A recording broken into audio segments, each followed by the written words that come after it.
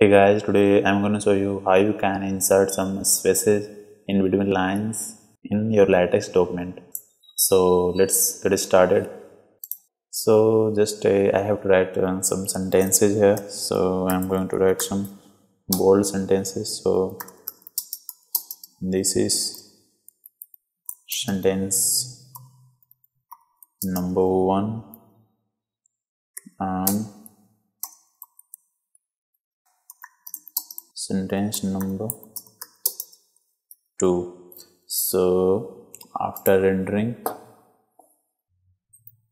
as you can see that it actually, if you have to just put the vertical spaces between two lines, so just after double backslash you have to write some spaces in between the square bracket. So if you want to a space between these two lines to be 5 mm, then insert 5 mm and close the bracket, and it will be insert some vertical spaces in between the lines. So as you can see, it just inserted the space of about 5 mm. So this is how you will insert some spaces in between line.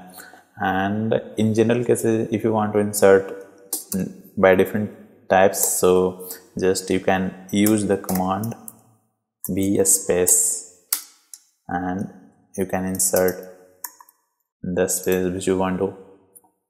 So this will also do the same job, but this will work anywhere, like in between equations, in between sentences, and in between paragraphs as well. So this is very handy. As you can see, 25 mm space has been inserted between the two sentences.